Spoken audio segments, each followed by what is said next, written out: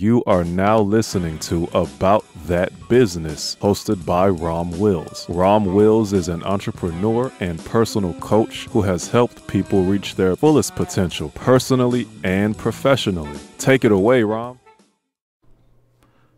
Welcome to Rom Wills About That Business, the importance of sales goals. Now, I'm going to tell you what, I don't care if you're dealing with a product, you're dealing with a service. Every single month, you should have some type of sales goal. And I know I've discussed this before, but this is an important thing. This is an important thing. You need to figure out, first of all, you need to figure out how much money it takes to run your business. Rental equipment, whatever you need, pay for supplies, right? You write that number down. And then you want to be able to live off your business, so you figure out your bills, right? Boom. That's the next thing. So say at this point you're at $5,000, right? And then you might want to go see the Avengers movie or something like that, or take a nice young lady out, buy some nice things and stuff, right? So, you figure about another $1,000 just to cover stuff, and then, you might want some emergency money. So say you want $7,000 a month, right? So that's what you need. And so what your sales goals need to do is be able to cover stuff, right? Now, here's the importance of actually setting the goal, though, right? Here's the importance. This actually a little trick you putting on your subconscious.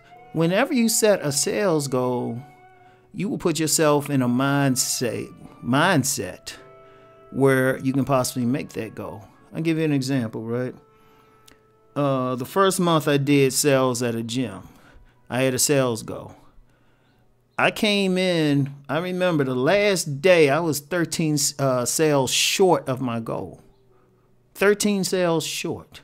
And, I wanted to make a great impression. So I got on the phone and I was giving, much to the consternation of my manager, I was making some deals. I was making some deals. I was getting whole offices in. By the end of the day, I did 16 sales. Only needed 13, but I did 16, right? And I kind of learned that from the previous sales manager, because that dude would have me call and say, "Yeah, you got anybody?" I actually got a couple people for him. And he hooked me up. He gave me a cut of his commission, right? But I learned then, once you set the goal, don't go into a business thinking, "Oh, I'll just make what I make." Have a specific goal in mind, because then that'll keep you going. And if you fall short of that goal, right? If you were to fall short, or you see, okay, I'm gonna fall short of that goal. Let me do something extra, right? Let me do something extra. With my sales goal, that's when you might see, for me, for people who follow all of my work, that's when I might do that hot video. That video, I'm sure, will irritate people enough for them to watch it. Or that's when I might come up on my Vimeo channel with a pay-on-demand video that I know people would be interested in. Or where I might think of, all right, this is the goal I'm setting. I'm not going to make it. I'm not going to make it with how I'm doing things. So you might think, okay, let me switch up. Let me get a product, something. Let me do some hustling. Let me go to this festival right here and pass out some cards. You tend to hustle more. When you have a goal, when you set a goal and you put yourself in a mindset of making that goal, things open up for you, because you start tapping into your subconscious and start figuring out, okay, this is what I need to do to get that goal. You'll make that extra phone call. You'll give out you'll keep cards on you, right? You might even talk to your client and say, "Hey, you know what? Why don't you if you feel like I've done a great job for you, recommend me to some of your friends." You'll start figuring whatever the business is, you'll figure out a way if you focus on that goal. And it's a competitive thing. Now, it's important that you focused on making the goal. Because if you just la-di-da, "Oh, I'd like to make 8,000 this month," or "I'd like to make 15, depending on what you win," you ain't going to do it. You ain't going to do it because you're not focused on it. You just like whatever. And usually people who like whatever eventually go out of business because they ain't making a steady amount. They're not doing the extra step. Like if you have a restaurant, right?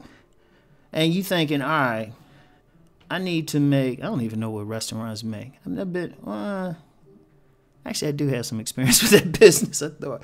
Like, yeah, when I was 10 years old, but trust me, that's another story. You know, you start thinking, all right, say, all right, I'm going to use a conservative figure because I'm not in the restaurant business, so I don't know how much one could make all day. I would think a lot. But let's say it's a takeout or something, right? Small takeout, right? You're making $2,000 a day, right?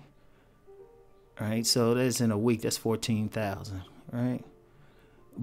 And that's your goal. But then you're not really focused on a goal. You're not focused on it. So you like la-di-da and all that. And you fall way short of that goal. You can't figure out why, right? But then, okay, let's go over to the parallel universe where you take that goal seriously, right? All of a sudden, you're doing a little bit extra to get that goal, to get that $14,000 for the week. You're doing the extra. Like that customer service is extra, right? You might even do some extra. You might be like, you know, somebody orders something. You say, hey, why don't you try this pie right here? It's on the house, right? People like it. It's like, oh, man, this joint is good. Hold up. You be licking their fingers and whatnot, all right? But then when they come in again, right, they come in and say, hey, let me order this pie. Or you might even say at that pie, say, hey, you know, we selling these pies, right? He'll say, oh, shoot, let me get 2 of these. And that was just something because you wanted to make that sales go. You say, okay, hold up, let me do something. You might tell your people, your sales associate, right, your servers and stuff, hey, look, be a little bit extra friendly, right? Now for the scuzzy, like, you know, a restaurant example, you might say, hey, wear that tighter sweater today. Smile a little bit more. Get that extra tip. You know, order them, get them friendly. You know, in fact, a lot of restaurants, they always recommend something extra. They always recommend. Somebody good can get you to do it. Because they always do. If you think about it, right? If you think about it, they always like, hey, you want any dessert with that? Oh, you know what? I recommend this with it. They always trying to do an add-on, right? In fact, that's something they do in retail. As y'all know, I've worked retail. They'll do something, or at least used to. A smart store do it.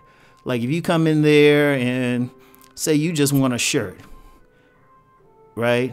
So, you know, the smart person say, hey, you know what? You got to get these pants with it. The belt got to match the pants. You got to get some socks. Shit, you even want to get some underwear to match it.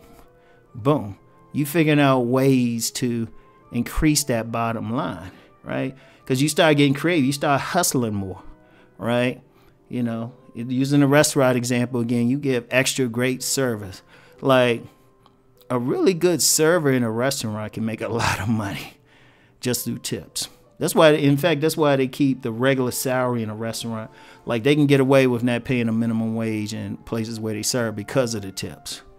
Like somebody really good can get big tips, right? But when you set that goal, boom. In fact, you can even say that. Say you are serving a restaurant, because you can use it for anything, whether you work for yourself or not. Let me use the serving in a restaurant thing. I was looking at that, right? Especially since, okay, if I'm eating with my sons, the tip is typically always going to be over $10. Always if I'm eating with my sons, right? And always going to be, and somebody think about it, if you serving like, say 6 tables or something, and you got good sized parties at them, that's $60 an hour, right? If you, and as a server, just thinking, you know what, this is how much I want to make a week. Like a really good server can make a lot of money. Now, I'm not sure how that's taxed or how they work that. I haven't worked in that industry, but I know how much I'm putting down, right? And so somebody can make a lot of money per hour, you know, hence why they keep those things like small, right? A really good server could like really do it.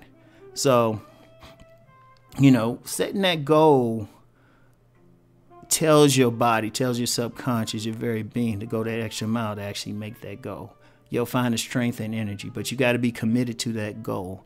And I've actually done that with my overall business now. Above my computer, I have a certain number I got to make. And I started at the beginning of the year, and I actually made that number by March. And we'll make it again in April, we'll make it again in April. In fact, I actually set the number higher. I mean, my base is the number, but I actually put it at $500 higher. And the money's just flowing in because all of a sudden I'm like, boom, right? So that's why you want to set sales goals. Very important. Very important. So anyway, y'all know what it is. Let's go make that money.